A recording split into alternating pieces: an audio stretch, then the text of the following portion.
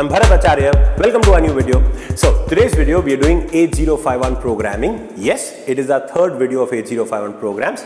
You would notice in all our courses the maximum number of programs that we discuss is in 𝗕𝗵𝗿𝗁 because that's the whole idea. It's a microcontroller. It's used in embedded systems. Once you know 𝗕𝗵𝗿𝗁, you can start building projects. You can learn bigger microcontrollers and make serious projects and make a career out of embedded systems. You plan to do that, you need to be good at programming. You cannot be away from programming and have those big dreams because then it's not going to happen.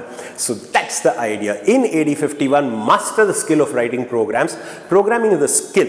Once you know it for one processor, you'll be good with it for all processors. Then you just have to adjust to the instructions. But the idea of writing programs is just learned once. So master that while you're learning 𝗕𝗵𝗿𝗁. Our first program today is one of my favorite questions.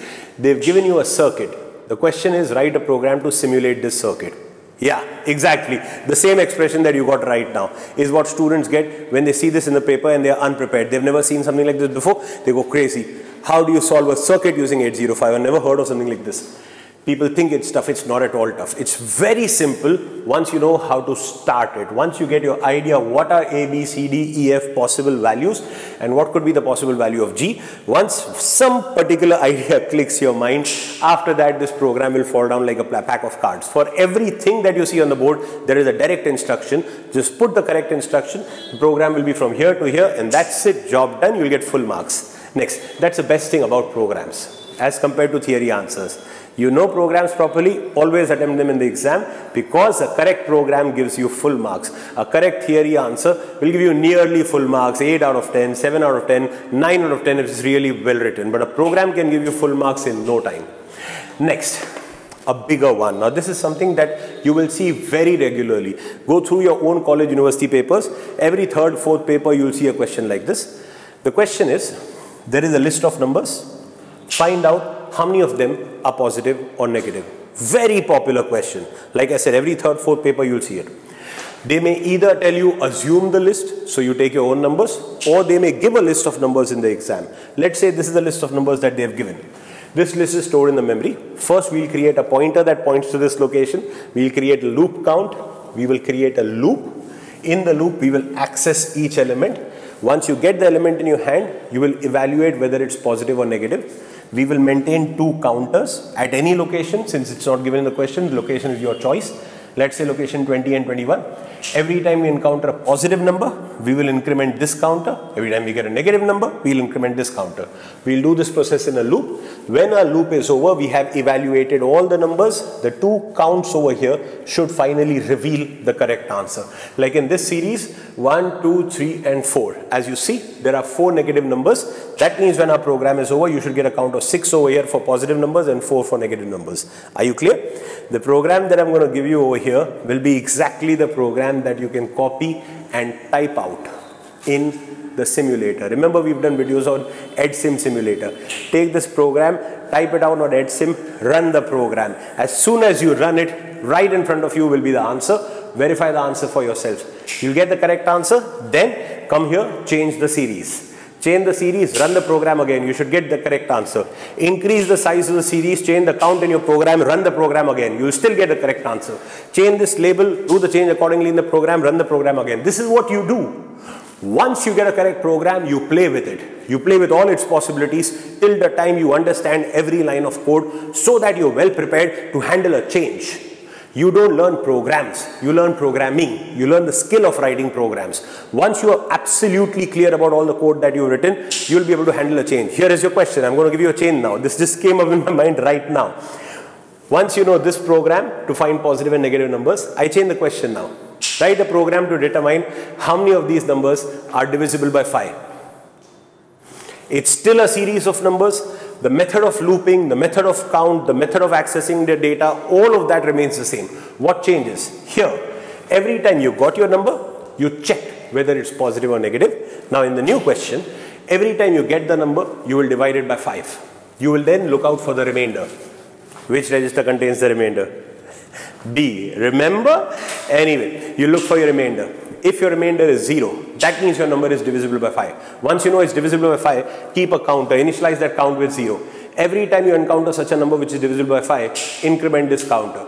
Run your program with the whole loop. Once your loop is over, this counter will tell you how many of these numbers were really divisible by 5. Test it out on 𝗕𝗵 simulator. Change these numbers. Change the question itself. Instead of divisible by 5, make it divisible by 4. That means you'll divide the number by 4 in your program. Run the program. You should get the correct answer. Do it till the time you are absolutely sure that yes, you know how to handle such kind of questions. Because like I said, once you have this skill, on a list of questions, on list of numbers, there are so many questions that can be based. In all of them, the basic core of the program is the same. You still have to make a loop, you still have to access a series of numbers. Just 1 or 2 instructions in the middle of the program will change depending on what the question is. Anyway, so these are the programs that we're going to do. In the PDFs, I'm also going to give you the screenshots of the program running on 𝗕𝗵 simulator, so that when you run it, in case something doesn't work, you can verify it with the PDF. Now, this is what we're going to do in the video. This was an introduction. You want to watch the whole video? Come on my website, www.bharatacharyaeducation.com. Once you click there, you will see lots of courses. I teach several microprocessors and microcontrollers. Click on this course, that is 𝗕𝗵𝗿𝗁. Click the subscribe button.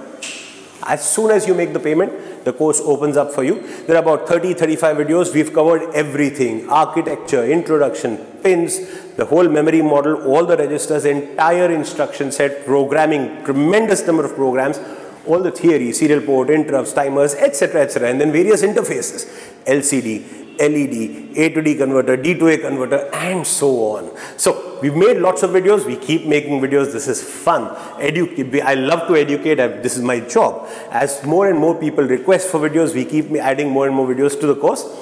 Watch all the videos. Your subscription is valid for 6 months. You can watch the videos as many times as you want to. Do you need to? Yes, absolutely. If you plan to make your career in embedded systems, if you want to start making small projects, go to big projects, and then start your own company making all these systems, make 𝗕𝗵 your base and make it so strong that from here you can launch to any higher processor. I teach ARM, I teach PIC. Students who learn those processors directly, they ask me, sir, should we first start with 𝗕𝗵? That's what I always recommend. You don't learn basics when you learn higher processors. Are you listening to what I'm saying? ARM and PIC are modern controllers. They are so advanced that when you're learning them, nobody's going to teach you how interrupts work, how serial port works, how timers work.